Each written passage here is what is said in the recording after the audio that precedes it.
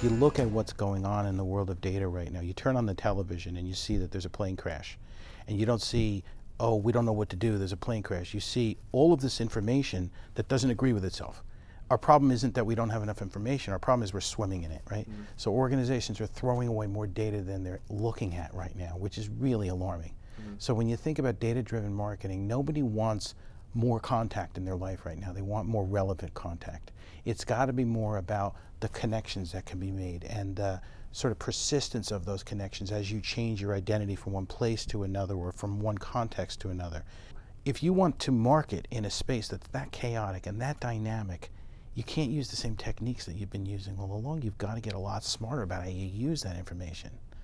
A lot faster, a lot more connected, a lot more sort of a lot more institutional memory about what you've done before and what the party to whom you think you're speaking has done to get you to be in contact with them, those kinds of things. So you study those, like, those connections are where you live, right? Yeah, absolutely. That's what you look at all the time, you and the rest of the team here. That's what you guys look at all the time.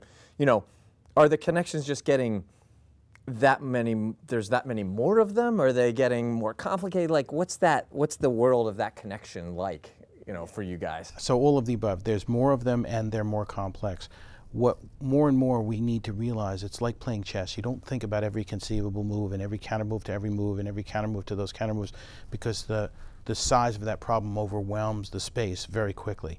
We have to be very proscriptive. We have to be very clear about what we're not looking at, and by inference what we are looking at. We use different techniques for going into connected space and sending agents into that space and giving them specific instructions, what to do if they encounter each other, what to do if a certain amount of time has gone by, things like that. And then based on the collective experience of those algorithmic agents, we can make decisions on what we want to do with that connected space, as an example. Really exciting stuff, but kind of a little bit science fiction. So how is this going to play out? You know, it's not something you're going to go buy at Walmart tomorrow, but you know, I do think semantic disambiguation, you know, figuring out the sentiment behind complex, unconnected data is definitely a big part of where we're going. Semantic disambiguation. Making sense out of chaos. Making disambiguating, making sense out of something that's ambiguous. Do you think marketers have traditionally laid awake at night thinking about semantic disambiguation, or do they, in some, maybe not in that context, in that phrase, but if they have, I'd like to chat with them. But no, I think probably, you know, it's the person who doesn't really have a name for the problem that they're living in. We all live in that sort of space of, you think about what happens when you turn on your computer in the morning. There's all these things competing for your attention, and while you're trying to figure out, separate the important from the urgent from the, you know, the mundane, 12 things want to update themselves and ask you questions, and there's instant messaging, and there's, well, that's happening times, you know, several orders of magnitude in the connected data space, right? So if an organization is just using these sort of linear techniques that we've used in the past, find new prospect, market to new prospect, measure responsive market, adjust marketing approach, you know, and you know, lather, rinse, repeat. That's not going to work in this space, because the space is changing while you're doing all that, and it's changing so dramatically that the prediction of the output to the input will no longer be relevant. You can't do it in a linear fashion anymore. So yeah, I do think they're thinking about it. They're just not calling it that. So if that's not that traditional linear way of going about it that you just described isn't going to work, you know, what will? Well, you know, in our space, in the data science world, we have lots of different approaches that are nonlinear. So there's quantum approaches, which are on the horizon, not this year, but coming to a theater near you soon. Yeah. In the meantime, there's lots of what's called non-deterministic approaches that kind of learn as they're moving forward. It's what you do in your day. As you do something, you learn from that experience, and you adjust what you intend to do next based on what you thought you were going to do and what you've learned. Mm-hmm. And those techniques, those learning techniques, are becoming more and more important. The things that you do right now already learn. When you go into a search engine or you use a device or an app, these things have learned a lot about you and inferred a lot about you, and they continue to do that. So you misspell something a few times, and say, no, that's the correct spelling. And pretty soon it doesn't show up as a misspelled word, and well, something happened, right? You didn't tell it to happen. So those types of techniques are becoming far more ubiquitous in our life. We just don't realize it. They're definitely out there. So what are you fired up about? Like, what's exciting to you as you look ahead? I mean, this is the Wild West. We are at a point of inflection right now. We are drowning in information. We don't know what to do with it.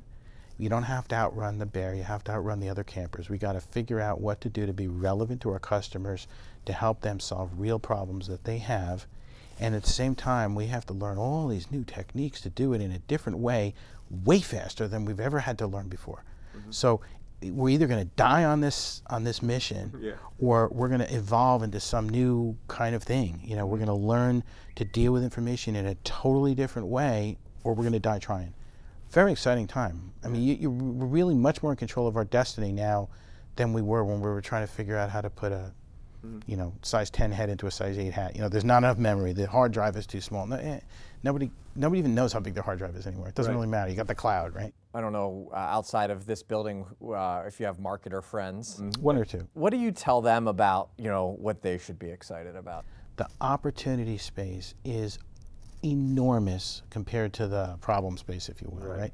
You know, before we had some of the challenges that I'm talking about right now, we still had some of these same sort of discussions, but we didn't have the right words to put on them, and we certainly didn't have the capability to go address them. And even if we did, the data wasn't there. Now the data's there, the technology is close enough, right? The shortage is not in the chips, right? And nobody cares how fast. Everybody thinks their computer's too slow. It'll always be too slow, right? But it's really that the problems are in how do you ask the right question? How do you understand what you want to do next? You know, we're going out and we're doing this campaign. Why are you doing this campaign? Well, because we need to, and we haven't actually thought that through. Right? Right. So stop, back up. You know, what's the problem you're trying to solve? That's a new skill. And it's been done in science for years. I mean, the scientific method is all about asking the research question first, understanding what's been done before, figuring out what you're going to do, deciding that that's the best thing to do, then go collect your data. Well, we're starting to behave that, we call that data science now, right? We just do it with data. And we do it with marketing data, we do it with all kinds of data. Yeah, that's great. That really is interesting when you think about, you know, asking, you know, this sounds silly, but asking your data the right question, right? And as the starting point of all of that. Just imagine you have all the data you could need. It's not true, but it's close enough in almost all cases.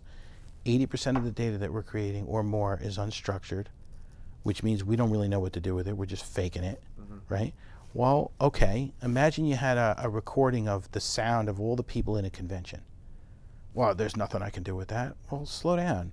You know, could I build some kind of an algorithm to estimate the level of excitement in the crowd as things are going on? Yeah, probably could do that. Could I do something to figure out the ratio of male to female voices or young to old voice? Yeah, I could probably do that. Could I do something to figure out whether they're likely to be speaking English or not? Yeah, I could probably do that. All of a sudden, that thing that seems unreachable and unusable starts to get pretty reachable and usable. So if you think about the data that we have as an enterprise that we're not using for marketing purposes, it's not going to be the recording of the sound in a room, but it might be the collected phone calls from all the people that called in to complain about stuff. Or it might be all of the information that we got from all our competitors about what they say about us. Or it might be what's in the social media space that we think might be connected to the topic that we're talking about.